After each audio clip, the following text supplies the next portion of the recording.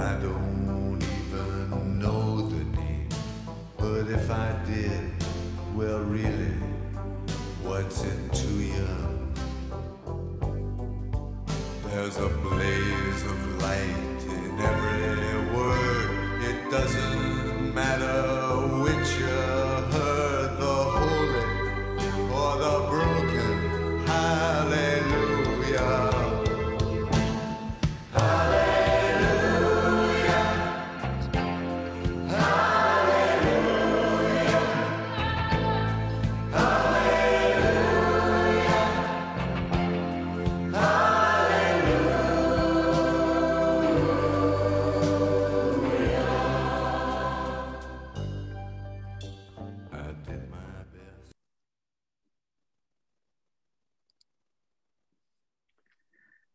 Good evening, ladies and gentlemen, and thank you very much for joining us for my second interview with members of the House of Lords. But just before we begin, those of you who are on our Shul mailing list and others as well may have had the very sad news that our former treasurer and much loved person involved in almost every aspect of Shul life, Jonathan Davis, sadly passed away this afternoon. Our thoughts are, of course, with him and his family, and we'll update you when there any kind of further information about the funeral arrangements, which, as you may have seen, will actually be held in Brighton. But Peter is in contact with the family, and we will let you know when there's more information. We're thinking of him and his family this evening. Now, welcome to all of you, and a particular welcome to my special guest, Lord Gordon Wasserman, who is a recent member of Golders Green Synagogue, although he's actually been attending the shul on special occasions for special droshes for quite some years. Good evening, Gordon. Good evening. And I just say that I will not be going to any divisions, as Monroe Palmer did last. There's no House of Lords meeting. There'll be no need to watch the text messages. There are no votes, no divisions. That's right. Is this because you don't go to them or because they're not happening? They're not happening now. Now is the Chol HaMoed between, before they start again with the Queen's speech on the 11th. Right. So let's start. As listeners who don't know you will gather from your accent, you're not from the UK. You're not perhaps one of the more usual members of the House of Lords. Please tell us something about your background, how you ended up in this country, and ultimately your trajectory that took you into the House of Lords. Well, it's a very, very long story. We don't want to use the whole of the period I was talking about it. But the reason I chose Leonard Cohen's song to introduce this discussion, this talk, is because I come from Montreal, about 3 streets away from Leonard Cohen's home. And we went to the same high school, we went to the same shul, we went to the same college in McGill. And so it's the story of Montrealers grown up in a very vibrant Jewish community, which was a sub-community of the English-speaking community, which itself was a sub-community of the very much larger French community. So we were a community within a community, and very rich one at that. We had a very strong synagogue base. We had a big public library. We had 5 or 6 parochial Jewish schools, of which I went to one of them. Various shades, from the communist one to the labor Zionist, and we were right of center labor Zionist, and the Orthodox Zionist, and so on. So it was, a community in Montreal in the 40s and 50s and 60s was almost unique in the world as being, as I say, a community within a larger community in North America. So it wasn't— Gordon, just interrupt you for a moment. There's been an audience request that you speak a little louder, or perhaps closer to the microphone. If you're able to, I think would be appreciated. Louder. Usually I should be quieter. This time they want me louder. Okay. That's right. That's for Kate to tell you to be quieter, but we'll ask you to be louder. Okay, good. Anyway, that's how I started. I started in Montreal, and as I said, related to Leonard Cohen. There was that community in Montreal from which I then went to McGill, and from which I graduated and won a Rhodes Scholarship. And the Rhodes Scholarship was to Oxford, that's where it is, and I had to come. In fact, there's a story with that. My father, and there was a dispute, a machloikis between my parents. My mother's view is England. She was a professor of English, and she was very much Anglophile, and she wanted me to go to Oxford. She was thrilled. My father, who was born in Kishinev, shortly after the pogrom, he was a baby, came from Kishinev. He said, we don't want to go there. We were not going to Europe. We ran away from Europe. We came to North America. We don't go back to Europe. But my mother, who was a very powerful personality, prevailed, and I came to Oxford. And from Oxford, I taught for a while. Then I went into the Home Office. And from that, I settled here and married children, and that's why I'm here.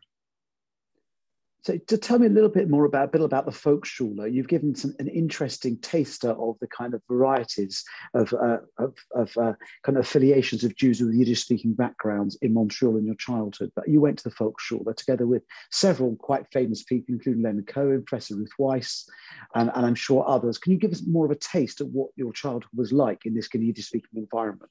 Well, first of all, let me say, Cohen didn't go there. Cohen stayed in Westman. That's right. Okay. But he pretended to go there, but he didn't. I see. Actually was of he was in the shul with our contacts, but Yiddish was not his parents' thing. They come much earlier than my grandparents. So tell us about the Shar Shemaim. Tell us about the Shar Shemaim shul. The Shar Shemaim was an extraordinary place. It's an enormous shul. If you've seen photographs, it's one of the most beautiful sanctuaries, as they call it, in the world, started by German Jews in Westmount, which was a suburb of Montreal, a wealthy suburb of Montreal. It was a very formal synagogue, but there was a wonderful rabbi, and he changed my life. Rabbi Wilfred Shushat, Zichrono Livracha, who died only last year, and he interested me and took an interest in me and got me going. And largely the reason I'm in Golders Green is because of your drushes, Rabbi Belovski, and that taste for drushes and taste of studying I got from Shushat, because no one else did it, but he used to have a group every Shabbos afternoon.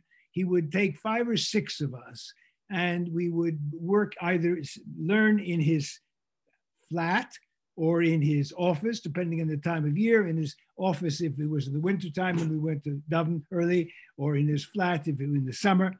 And he did this because he wanted to inspire in us a love of study for its own sake. And that I was there for 5 years, even though I was doing all kinds of other things. I was editor of the college paper and very active and very social.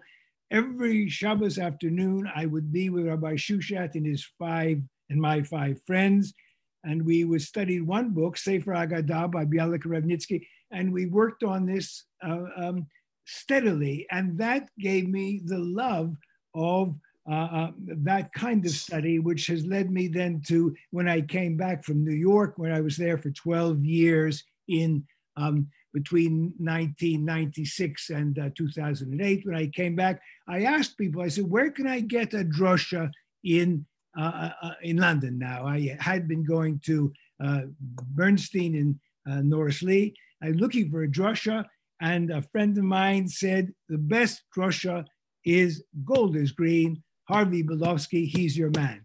So at every Shabbos Gadol and every Shabbos Tshuva, I would make my way to Golders Green. As you, that's where we first met.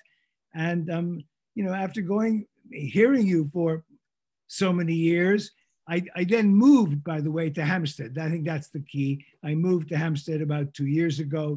I needed a shul here. Before that, I was going to Marble Arch, where there was no drushes going on. And I found that a home, I think, in Golders Green. It has a certain spirit. It has a community feeling. It has a warmth. which is very special. And I'm not used to that because I was brought up in a shul where the chazan did the davening. The chazan stood in front of you, and it was all very formal. They wore what I think in England is called canonicals. They wore robes and so on. And it was all very formal. And even in Marble Arch, where music was wonderful, but the feeling that you get in Rosh Hashanah, Yom Kippur, and Golders Green really is something special. You remember, I gave it a try because I was worried you didn't have a chazan, and I'm so keen on chazonis.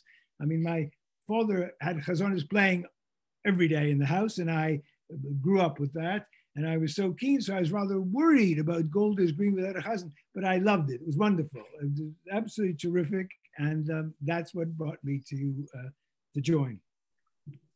Thank you. Let's go back. We found you joining the Home Office, and then what happened then? There's a long trajectory, which you can tell us what your special interests were, and where you and kind of the areas which you specialised in and what you achieved over the years there. Well, life is all about, I was going to say luck. Maybe some people say it's not luck, it's what you make of it. But I never at any stage in my life planned the future. I never looked ahead. I was in Montreal, very happy. I wanted to be in Montreal. I might have been president of the Shar Shamayim. You couldn't get better than that. Leonard Cohen's grandfather was president of the Shar Shamayim. You couldn't be, but I then won the scholarship to Oxford. And when I was at Oxford, I married, and I married Hugh Gaitskell's daughter. And because of that, I suddenly got interested in, interested in politics. I had been before, but I got to know many of the leading labor politicians. And I was then teaching at New College, teaching economics. But Roy Jenkins, who was the Home Secretary, was a friend because he'd been a great acolyte of Hugh Gaitskell's, a great admirer of Hugh Gaitskell's, a mentee of Hugh Gaitskell's, and he asked me to come into the Home Office as his economic advisor. I had no plan to stay in the Home Office. I loved it in Oxford. I had a wonderful house. I was then a tenant of Isaiah Berlin. He was next to my house, and we were next door. We were over the fence. What could be greater than to be able to be in daily contact with Isaiah Berlin? So I had no intention of leaving, but I had an offer. So I went to the Home Office, and that was an enormous change in my life. I moved to London. I found I liked it. I loved it. I loved the civil service. I loved it more than I did teaching. I found that that's what got me going. I needed to get up in the morning and get to the office. I loved that. And I stayed in the Home Office then for 27 years, including a period in the Cabinet Office when Margaret Thatcher was there. I was in the think tank, but then at some stage I decided to leave before it was too late. Remember, in those days, 60 was the mandatory retirement age. And I couldn't bear the idea of having to retire at 60. And what would I do? Be in the garden all the time. All my colleagues spent their time in Kent or Sussex growing pansies or sweet peas. And I didn't want to do that. I felt very active. So I decided to retire early, 5 years early. And I then, by chance, by pure chance, was having tea with a friend who said he's an American. And he said he was now working in New York with Bill Bratton, who was the police commissioner of the city of New York. And my work in the Home Office had been mostly about policing. I was the official who's responsible for all the science and technology supporting our police forces, forensic science, computery, and so on. And Bill Bratton then took me to tea when he was in town and asked me to come to New York. I was thrilled because I didn't believe it would ever happen, because how many times you meet people and they say, I'd love to work with you. I will arrange it. And I remember going home and saying, Bill Bratton, I met him. He says I should come to New York. Now, at that time, one of my daughters was studying in New York. It couldn't have been better. It was really the most exciting opportunity, but I never thought it would happen. But Bill Bratton is a real mensch. And even though he himself had lost his job by then, he was fired by Giuliani, he arranged for me to come to New York. And in 1996, I went to New York. And once I was there, I was very, very happy. And I stayed there and I worked in New York Police Department, the Philadelphia Police Department, and so on for some almost 12 years. And then I came back. That's another story. I came back before the election in 2010. And I worked with David Cameron on the manifesto about policing, because policing by then was my thing. I'd been in America. I had seen how American police forces in New York and Philadelphia had brought crime down, had made communities much, much safer. And I thought we should learn some lessons from America, very important lessons. And I came back and I wrote the manifesto. And I then, when the election took place and David Cameron won, he invited me to become an advisor to him. In fact, it's a longer story. He wanted me to be a minister in the Home Office and in the House of Lords, but I didn't feel that that was my thing. I think it's very important to know your strengths and your weaknesses. And I didn't want the covet of being in the House of Lords for the sake of it. I wanted to do a job. I had in mind keeping communities safer by introducing police and crime commissioners, which was my mission. I felt it as a mission. So I said to David Cameron when he called, you remember Monroe told us the story of how they call you from number 10 and say, would you like to go to the House of Lords? They called me right after the election and said, would you like to be a minister in the House of Lords? And I knew the call was coming, by the way, I knew, and I discussed with my daughter. My daughter very cleverly said, be very careful what you say. You don't want to do it. Don't say you'll think about it, because he will flatter you. And then once you do it, it'll be the last time he flatters you. From that on, you'll be an employee and it'll be tsuris. You will have problems, only problems. So I said, no, I didn't want to go to the House of Lords. I didn't want to be a minister. I wanted to be an advisor and actually work in the Home Office and change the way the police were governed. And that was fine. And my friend said, oh my God, you don't turn down the House of Lords. What have you done? This will never happen again. Oh, what a mistake. And in fact, it wasn't a mistake. In October, when that House of Lords list came out, which Monroe mentioned last week, just before that, I had the call from David Cameron and said, listen, would you go to the House of Lords now with no strings attached? You don't have to be a junior minister. You can just go there and to help with the legislation for this bill, which I'd been working on. So then I of course, I grabbed the opportunity because now I could be in the House of Lords and push my agenda. I'm very mission oriented. I very much want to get things done. I just don't want to do things. I'd learned over the years, doing things for the honor of it usually ends in unhappiness and I was going to say tears, not necessarily tears, but certainly failure to perform to your best and a certain amount of unhappiness. So my advice to young people when I talk to them is do what you feel you want to do, not because it looks good on your CV. Doing things because it looks good on your CV is usually a terrible mistake. You will perform badly and the CV will be terrible. No, do what you feel you want to do, what you enjoy doing, and then the CV will look after itself.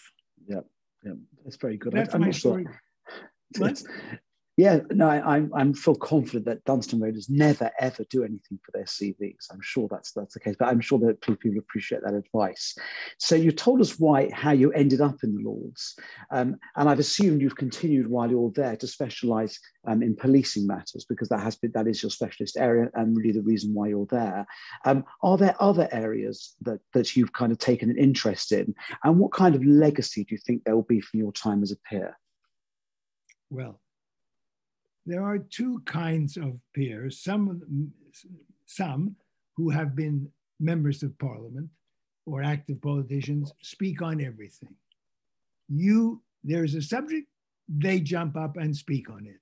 I remember once when I was first there, sitting next to a former conservative peer, and the conversation was about Parliament Square and so on, whether it should be a UNESCO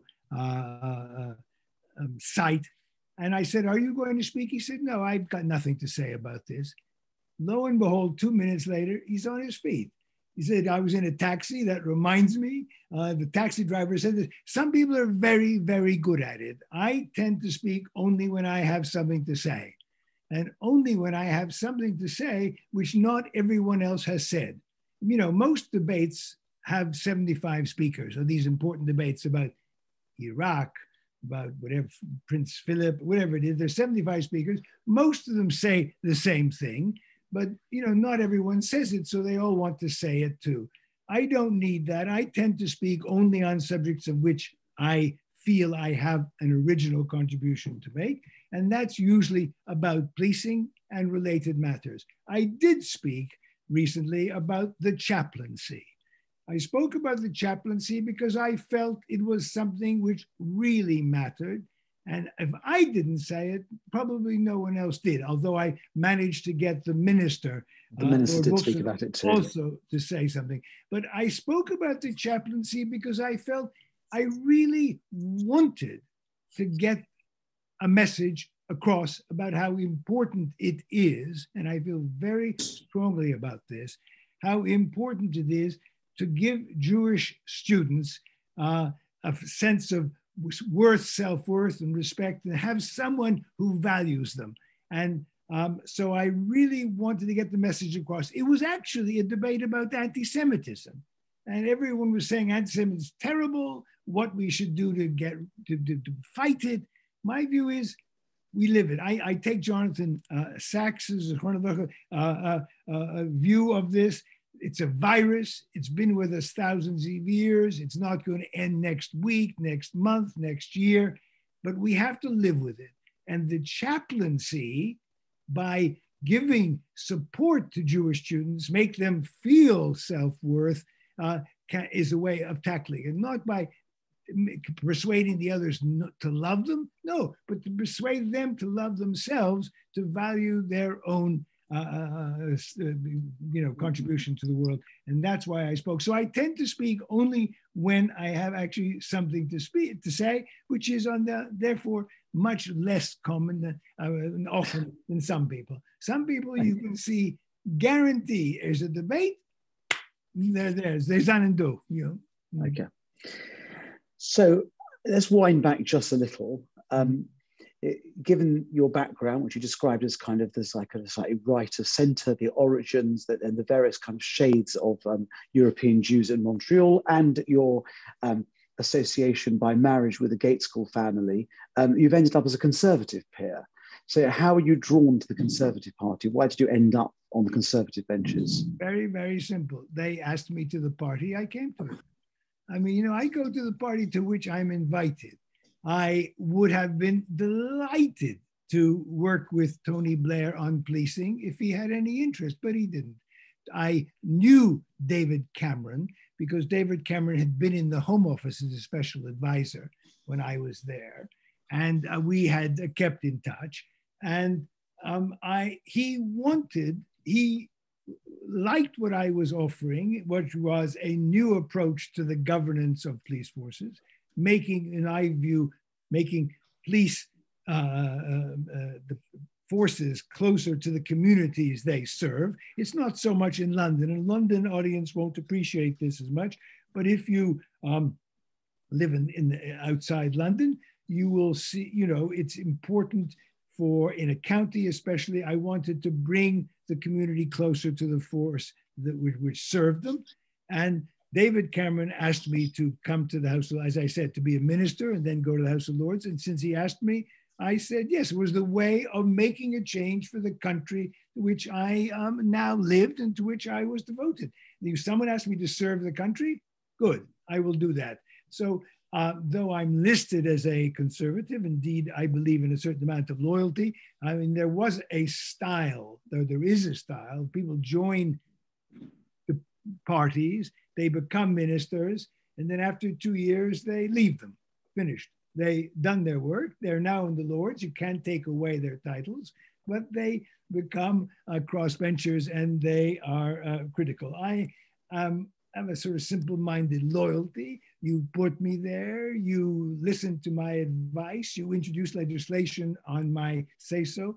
I will do what I can to make this legislation work, and I will contribute to the party's policies on policing and community safety and criminal justice and so on. But I'm not someone who's out campaigning and canvassing. I mean, Monroe Palmer, your last guest, was a real major force in the Liberal Party. I mean, he was the treasurer. He's a party man to his fingertips. I am not. I'm there because I was put there by David Cameron, and I have a certain residual loyalty to the party, although I'm not at all happy about Brexit, and that's a different subject. We're not here to discuss Brexit. It's not.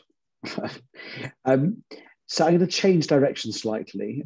We speak often, and we've been working together on a number of projects, some of personal interest and some more public interest.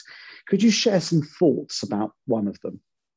Well, you've been very, very good to me in terms of putting me in touch with just the right person. I will say I want to publicly acknowledge your network of contacts.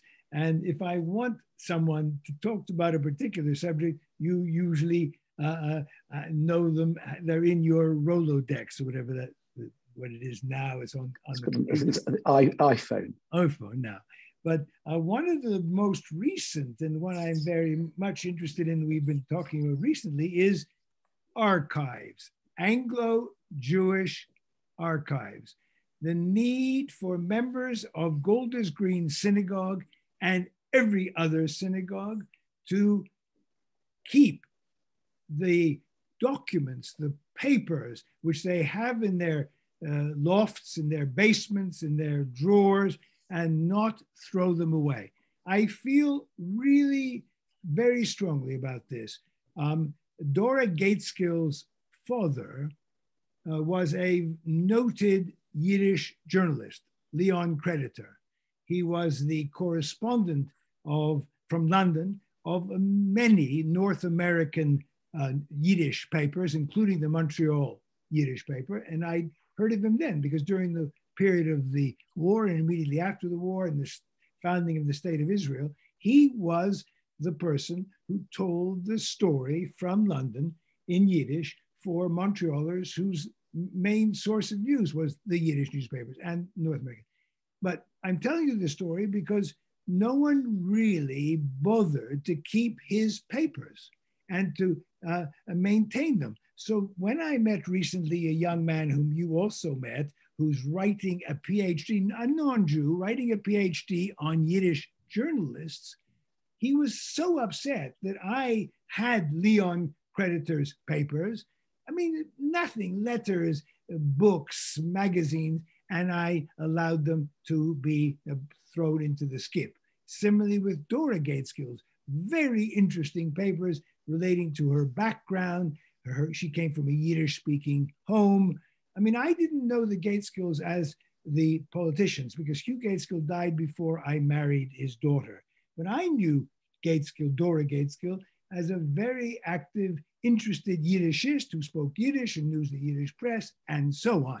And that, because no one took care to keep these documents, they were all lost. So my message now to everyone, you, Rabbi, and all the members of Golders Green, keep the papers you have. They're important. They tell a story of Anglo-Jews. They tell a story which someday historians will want. And I am involved with an organization called YIVO, which you know, which is the YIVO, Y-I-V-O, stands for Yiddish Wissenschaft Organisation. Yiddish started in Vilna in the 1920s. Without their archives, we would have no story of Eastern European Jews. They were completely destroyed. The Nazis destroyed all documentation. And if not for YIVO's efforts to keep these archives, we wouldn't have a clue about what happened in places like Vilna and Warsaw and Lodz and where you name it, we wouldn't have a clue. And so I'm now sort of engaged in a passionate attempt to persuade people that this is a worthwhile activity. Don't throw the piece of paper away. You may not be able to read it because it's in Yiddish. You may not want to read it because you're not interested. It may belong to your grandparents, but never mind, it tells the story of Anglo-Jews. And there's a quote from Weinreich, which I use all the time, who says, as long as the world exists, there will always be Jews who want to understand their roots in order to understand themselves. I think that's very, very important. And I've been over this long time. I'm just going to interrupt you with this, which is, in the event people do have papers or books that they don't want to keep anymore, or they inherit, what should they do with them? Because you've made a passionate pitch for this project. We've been speaking about this for some time, and I have managed to put you in contact with some professional archivists who have helped with this project. What should they do with them? They get them out and say, like, I'm about to move house. I've got 6 boxes of this stuff. I was going to throw it away. I was very inspired by Gordon's speech this evening. Tell me, Rabbi Belovski, I'm about to chuck them out. What should I do with them? My advice is give me a few more months. Give me, and I will send a note around to everyone in Golders Green. When you and I, Rabbi Belovski, do finish this job, which is using all the context, I had a very good talk with Dawn Waterman of the Board of Deputies. She's the archivist there. We're going to work together with her and YIVO and you and other people you've put me in touch with. And we will very soon tell members of Golders Green Synagogue and all other Anglo-Jews about where they can get professional advice about what to keep. We don't want butcher's bills from Menachem's. We've got plenty of butcher's bills, though it might be interesting someday for historians, but we do want papers which describe a life, a style of life, where they went to school, why they did what they did, why they moved from one place to the other. These are fascinating issues, which I'm not a historian, but I can tell you historians I've spoken to long to have primary sources of this kind. And so we'll tell you what to do with them. You'll put them in a box. We will find a home. There are many very, very good archives in this country, specializing in Jews and Jewish life. Southampton, London Metropolitan, and so on. And so thank you for that question. We will come back to you very, very soon with an answer. Okay. So I'm going to take a slightly more controversial direction. I know that you've come out publicly against the proposal to build the Holocaust Memorial in Victoria Tower Gardens next to the House of Parliament. Can you tell us a bit more about this and why you've come out strongly against this proposal? Yeah, well, it's a difficult, very, very difficult issue. And before I go any further, I want to say, I don't want to encourage disputes in the Jewish community. Rav Weiss, that great man who you, Rabbi Belovski, have introduced into my life in a very big way. It gives me 3 or 4 hours less free time a week now listening to his shiurim. Said the other day, we have enough people who don't like us outside. We don't need in the Jewish community to have people who fight against us and call us names. So I want to say at first, I hate the idea of having a real machloikis, a real dispute within the Jewish community about this. But let me say why I oppose this particular site. I don't oppose museums about the Holocaust, although I question their value as a tool of fighting anti-Semitism. I have a daughter who lives in Berlin, and you couldn't have a bigger Holocaust memorial than in Berlin next to the Reichstag. And yet my own grandson was the subject of such serious anti-Semitism in the secondary school that he had to move out and go to a Jewish school because he'd been to a Jewish school first. Then he tried the state system to a very prestigious school, and that turned out to be a complete disaster because he was subject to physical and verbal abuse. And that's the city where there is an enormous Holocaust memorial in the key spot next to the American embassy. So I want to say the size of the memorial is not related inversely to the amount of anti-Semitism. It's nothing to do with this. It's a different story. People who will go to these museums are people who are interested because they care, because they have a sense of history and so on. So that's my question. The question is about a particular site. I oppose this site because I have a feeling about place. I think place is very, very important.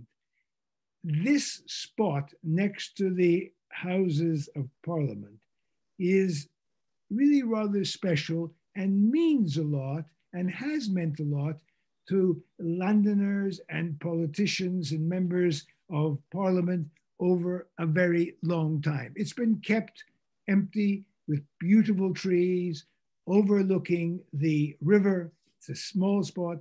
And to put a major construction there, I think, is not to respect the quiet, the special features of the place. I feel strongly about place. I don't think we need to shout about this with an enormous building. One thing about London is buildings we've got plenty of.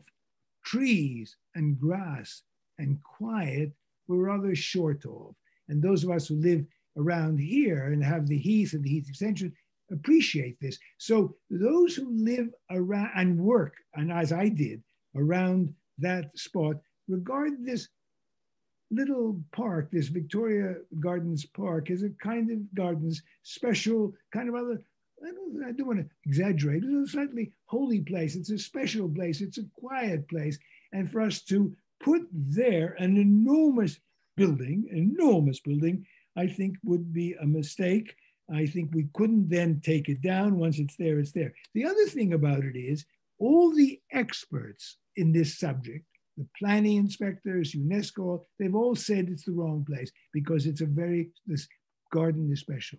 The only people who are pushing it is the government. I mean, the politicians. And they're using their brute parliamentary force to overrule those local residents and the experts and everyone else who feels this way. So it's not about a museum. We've got a museum coming, very, very good one in the Imperial War Museum. Let's tell the story. As you know, Rabbi Belovski, I've spent the last 2 or 3 months, I read nothing else but books about the Holocaust.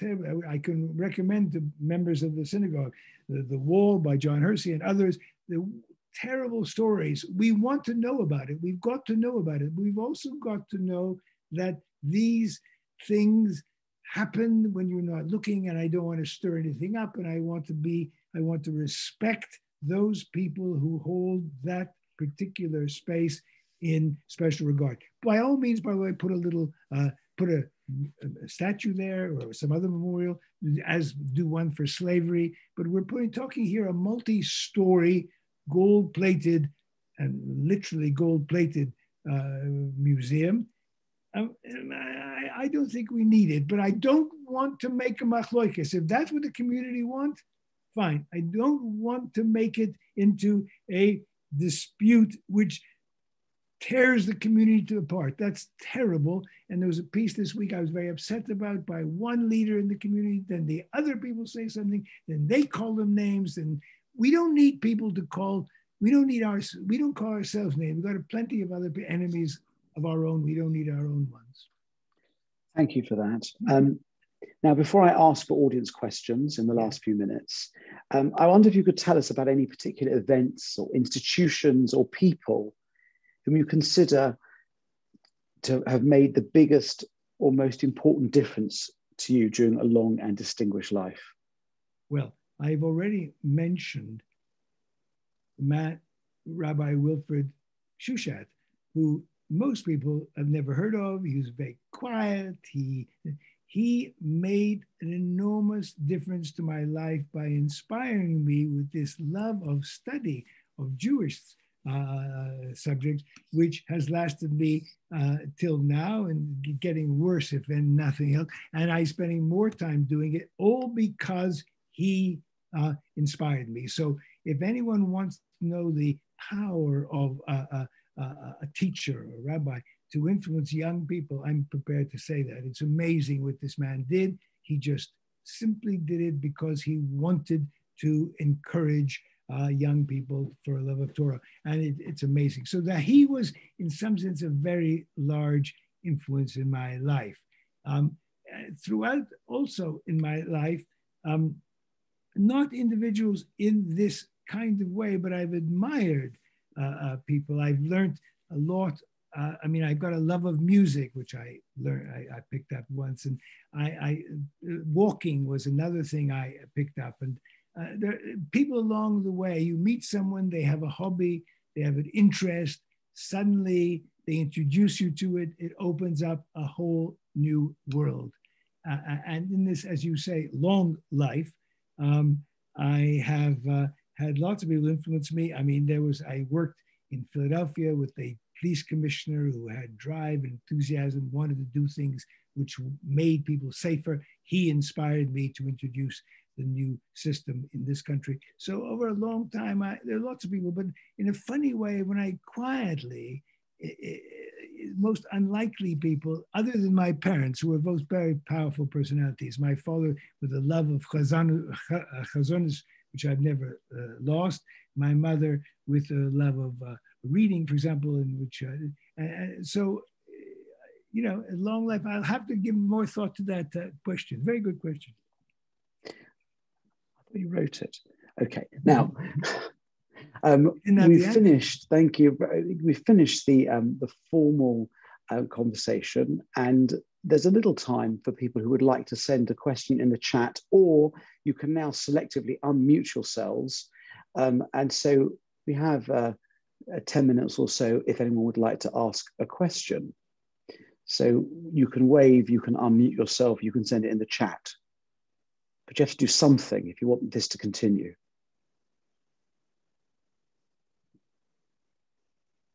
There says two chats there. Yes. I see Don Waterman is there, which gives me great pleasure. Yeah, the chat says that the chat is open for questions. Oh.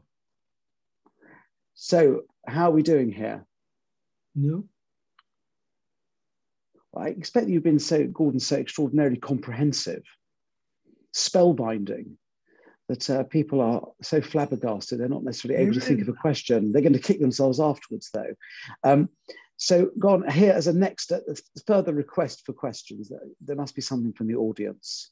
Oh, here we go. Question from Lewis. This will kick it off. Where do you consider home, Canada or the UK? From Lewis Turek. Thank you, Lewis. Very, very interesting question. No, it's actually not such, it's an interesting question, but not a difficult question. I live here. I haven't been in Canada since 1959.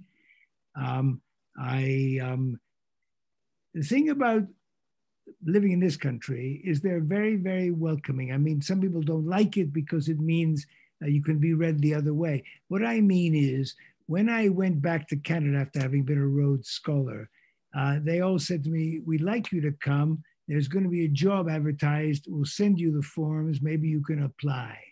Whereas in this country, I was actually urged to apply to become a Don at New College. And from then I was urged by Roy Jacobs to join him as so I couldn't have been felt more at home, more welcome than when I came. I think that it was a terrific introduction. I came, I was an only child. I missed my parents. I had all my friends. By the way, I am still in touch with my Canadian friends. That's for sure. My Volksschule, we had a Volksschule reunion, virtual reunion yesterday, 4 of us speaking Yiddish about the old days, the Mulike Zeiten, and so on. But I am here. This is my home. It's an extremely good question. In fact, when I first came, whereas I was in the Home Office, I was an official and so on, I still had people in the Hampstead Tube Station in the lift when it goes down saying to me, if I spoke to another American, why don't you people go home? You're all so loud, which I found interesting because Golders Green, I'm quiet compared to Golders Green people. Evelyn, yes, please do. Hello, Evelyn. Good evening. I really am enjoying this very much. In fact, I've sent something to you in the chat because I went to school with your wife, I believe, at North Oh, really? But I've sent that in the chat. Let me just say, I wanted to ask Munro last week, actually. I'm interested in the relationship between the Jewish peers in the House of Lords. I mean, I don't want you to obviously divulge too many secrets, but there must be occasions when possibly you don't all agree on some of the subjects that are perhaps important to Jewish people. I'm just interested how you interact on certain subjects. Do you meet together and discuss things if you're talking about Israel or anti-Semitism or something like that? I'm just a little bit interested because I'm thinking just myself of the members of the House of Lords that I don't know personally, but we know of. I'm just interested in that. Okay, very good. And here's the answer, several answers. One is we meet, it seems to me, very often. Erev Pesach, Erev Shavuos, there's a party. It's organized by sometimes the leadership council of the Board of Deputies, and Hanukkah lights are lit and so on. So there's an awful lot of getting together. There are disputes. Some people think we shouldn't have gefilte fish. Some people say we should have gefilte fish. Maybe we should have herring. I want herring. They don't want herring. So we have disputes. But when it comes, on the whole, to Jewish issues, that's Israel and people like Monroe and his party, and there's plenty in the Conservative Party, Labour Party, we speak as on the whole as one. I don't think there's any dispute about Israel issues. I mean, some people may not be very happy with the present government, other people are happier, and so on. But when it comes to getting out a crowd or asking questions, they're very good. And by the way, this is organized. It doesn't just happen because we think about it. The conservatives have someone from the Friends of Israel who helps us by warning us that this is coming and that's coming and so on. The job, it's very, very well organized. With a young man who does it, and so I think in that sense, there's a large number of Jews. I mean, those who keep running tally and say there's 75, some say 74, maybe it's not so, but they're 15% or whatever it is. So there's an awful lot of Jews. They all participate. I would say I don't know any of the Jews who are on any other side. I mean, who come out and say to take a view which we would disapprove of. It's very good. Thank you. I have a question in the chat from Mervyn. Is the apprenticeship of Dudi Kravitz a realistic impression of the Montreal community and growing up there? Oh, I'm so pleased you asked that question. This is from Mervyn's question. Because I tell you why, Mordecai Richler, who wrote it, was a student of my mother's at university. And I remember now, she came home one day with an essay he'd written, creative writing. She said, you ought to read this, very good. And it was more or less Dudi Kravitz, as a student, the same story with the shtick about Jews growing up in that part of Montreal. And he spent the rest of his life writing the same story with different names and different. And in fact, every time my mother came to visit me in Hampstead, he'd come and have dinner with us and so on. So I got to know him quite well. As the question was not that, the question, is it a realistic picture? Yes, of a particular bit of Montreal, which I wasn't a member of. I lived in Westmount, which was very much an anglicized, very much people who had already been born. My mother was born in Montreal, people who had money and big houses and all the rest of it. Duty Kravitz is the opposite. Duty Kravitz, the picture is growing up in the East End of London, as it were, where my father had grown up originally, and the Yiddish speaking. And my friends in the Volksschule were all grown up there. Now, it's an interesting story, which Ruth Weiss tells as well. Her mother had moved. My mother was born in Westmount and then moved when I was born, moved to as it were, the East End, in order that I might go to the Yiddish school.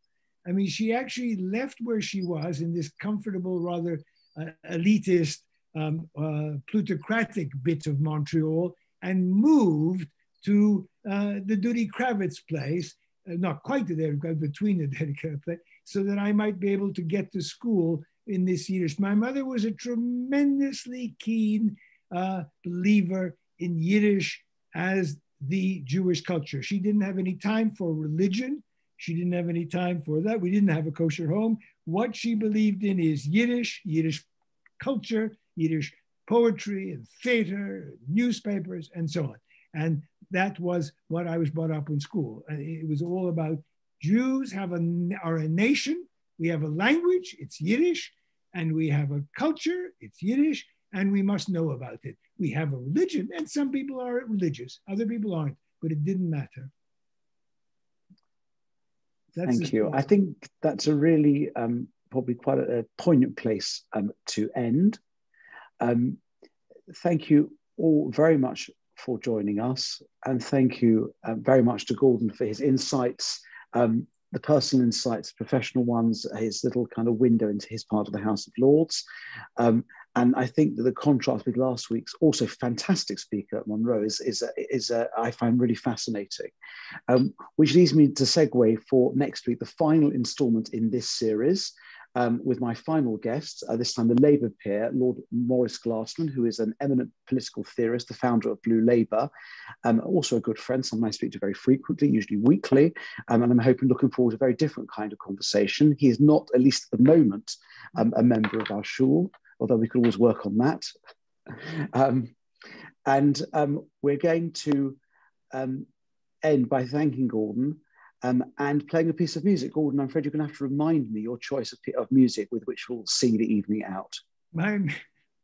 It's a piece of music by Haydn, not by Leonard Cohen, and not singing. It's a Haydn trio played by the Beaux-Arts, I hope by the trio called number 20. You'll hear it all, but I won't say any more because it's a kind of klezmer-like piece of music which has stayed with me since I first heard it once as an encore piece played by the Beaux-Arts in the Wigmore Hall, maybe 40 years ago. I still hum it all the time, and I hope that your viewers, or whatever they're called now, will enjoy it as much as I do. I think it'll stick with them.